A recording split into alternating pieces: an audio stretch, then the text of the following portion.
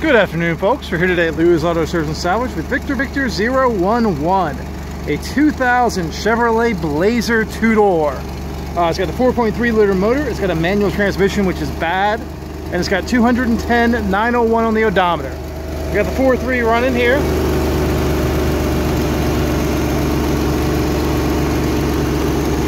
We'll go ahead and do it once around the vehicle. It's a little bit loud because the cat has already been cut on this vehicle. As you can see, we also pulled the wheels and the tires off. So, but the trans is bad, so there's no real need to test it right now. Let's go look at the back, and we'll continue on around here. Look down the right side.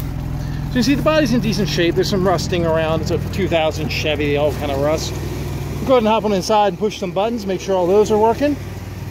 Obviously not test the trans, which is bad, but like I said, we're at 210,901 on the odometer there.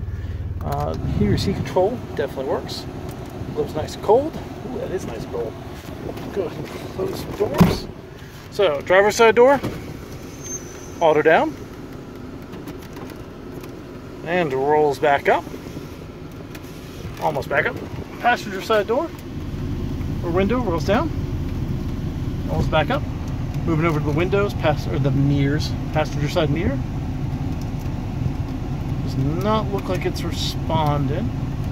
To be a passenger side mirror, no good. Alright, driver's side mirror. Also not responding. It's possibly a bad mirror switch instead of just being the mirrors themselves. We'll have to investigate that when it gets in the bay. That's about it in here. It's a pretty bare bones model. We get an aftermarket radio, so not much to test there.